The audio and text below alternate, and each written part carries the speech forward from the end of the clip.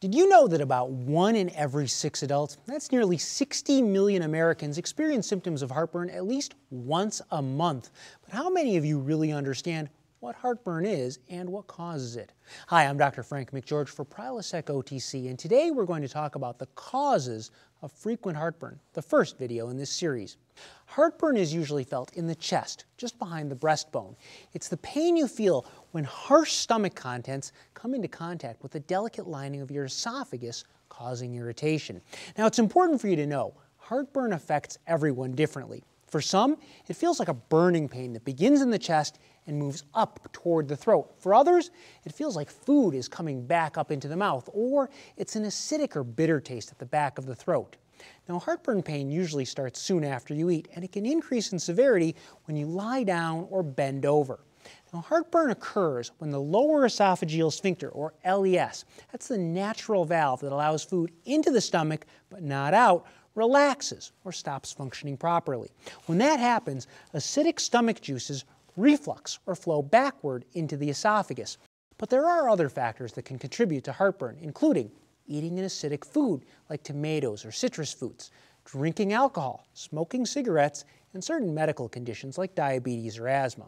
Now, in addition, excessive pressure on the abdomen can put pressure on the lower esophageal sphincter, allowing stomach acid to enter the esophagus or even the mouth. For that reason, if you're pregnant or overweight, you might be especially prone to heartburn. In fact, even tight-fitting clothes can cause pressure that leads to frequent heartburn. So can lying down or having too full of a stomach. Now, generally, heartburn experts tend to use 3 categories to describe heartburn frequency: episodic, frequent, and persistent. Episodic or occasional heartburn refers to infrequent flare-ups that are fairly predictable and occur less than once a week. For example, after that all-you-can-eat buffet. This kind of heartburn is usually treated with antacids. Now, at the other end of the spectrum is severe or persistent heartburn. These are painful, long-lasting episodes of heartburn that may occur most days, if not all the time. Persistent heartburn should be assessed and treated by a medical doctor. Now, for many of us, though, frequent heartburn is the middle category problem. This means that you're experiencing heartburn symptoms 2 or more days a week.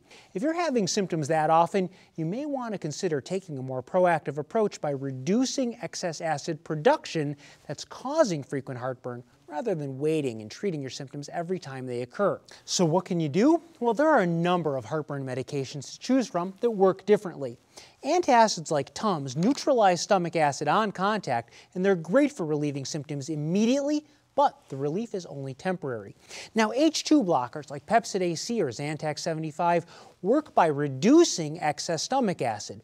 H2 blockers begin working within an hour, and they last up to 12 hours, but they don't provide the immediate relief of an antacid. And although preventative, H2 blockers may not avert heartburn as long with a single pill compared to proton pump inhibitors. Proton pump inhibitors, or PPIs, like PrilosecOTC, are the most frequently recommended therapy blocking heartburn for 24 hours with just 1 pill a day. And here's how they work. When you eat, millions of tiny pumps in your stomach produce acid to break down food. H2 blockers inhibit a portion of the receptors, and they last about 12 hours, while proton pump inhibitors actually shut down some of the pumps, reducing the excess acid that causes heartburn while leaving enough behind to digest your food. PPIs don't provide immediate relief, but they can block heartburn before it starts, and they do it for a full 24 hours with just 1 pill a day. Now, by the way, be sure to talk to your healthcare professional if you think any other medications you're taking might be contributing to your heartburn. Also, ask about alternatives, but never stop taking any prescription medication before checking with your doctor. I'm Dr. Frank McGeorge for PrilosecOTC.